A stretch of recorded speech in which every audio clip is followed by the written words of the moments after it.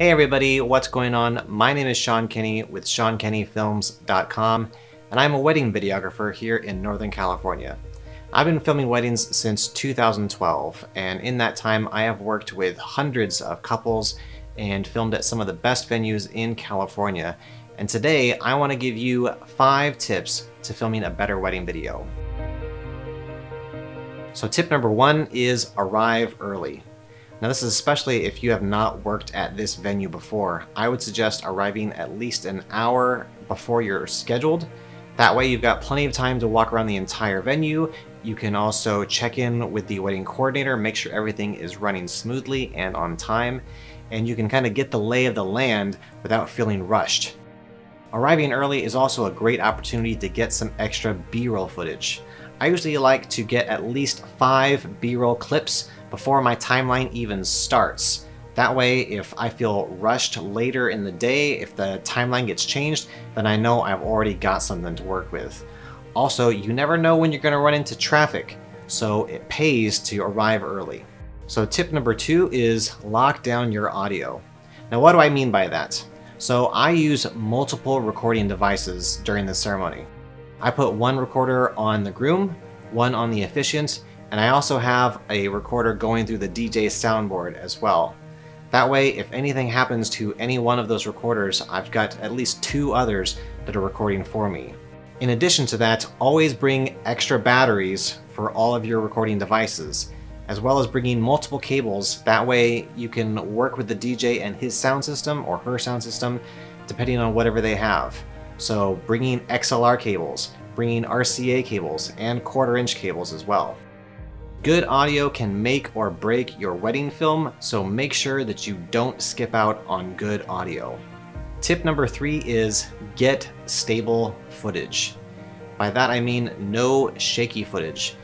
Anytime I watch a wedding video and I can see the camera shake, or sometimes I can see when a warp stabilizer has been applied to a clip and you can see that weird warping effect, it just takes me out of the film, and that is all I can focus on now.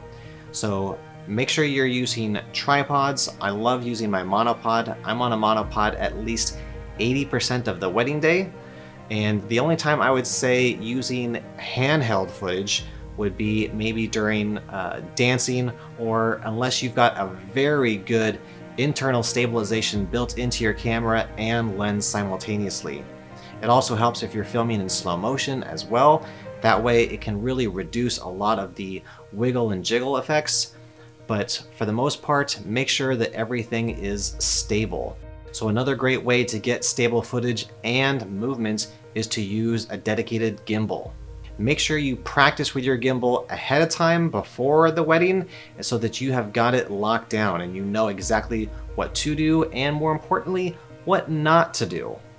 Tip number 4 is don't forget to film the details. Now the wedding coordinator especially is going to really appreciate having those shots of all the details during the ceremony, and especially during the reception and cocktail hour.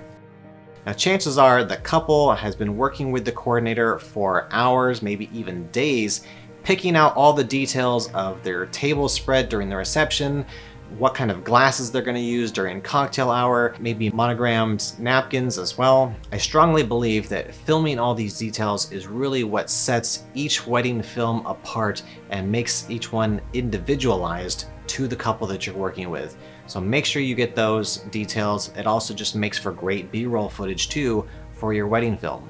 And lastly, tip number 5 is communication. Communication is so important on the wedding day. Make sure you are always communicating not just with the couple, but with your photographer as well, and the wedding coordinator, and the DJ.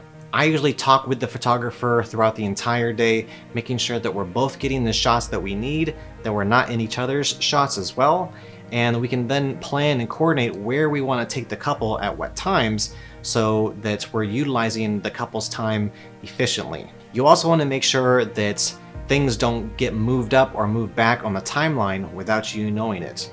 Unfortunately, sometimes this can happen, and they may have just forgotten to tell you that something either got cut or something maybe even got moved up. And you always want to be where you need to be so that you're getting everything on film. So again, it's so important to stay in communication, not just with the photographer, but the coordinator, of course, and that DJ.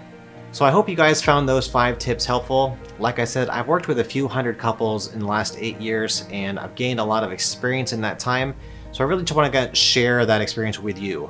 So if you have any questions about filming weddings for the first time, or working with assistants, editing, color grading, music, sound, whatever it is, or gear, just let me know. I'd love to make a video for you guys. Go ahead and leave a comment down below, and thanks for watching. I'll see you guys next time.